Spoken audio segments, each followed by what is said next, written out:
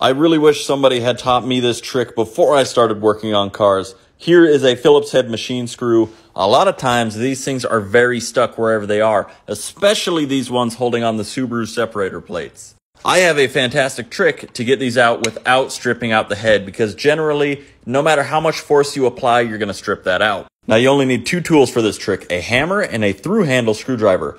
Unlike this screwdriver where the metal piece doesn't go through the handle, as you can see there, this has the metal going all the way through the handle, and you can use that as a striking end, even though you're not really supposed to. I already tried loosening this without using the hammer, and it is stuck in there. It's not coming out. Now it is going to look like I'm doing this backwards and tightening it, but I'm using my front-facing camera, so that's why. However, we put some twisting motion on this, some counterclockwise twisting motion, might I add, and then just strike the end of the screwdriver with a hammer.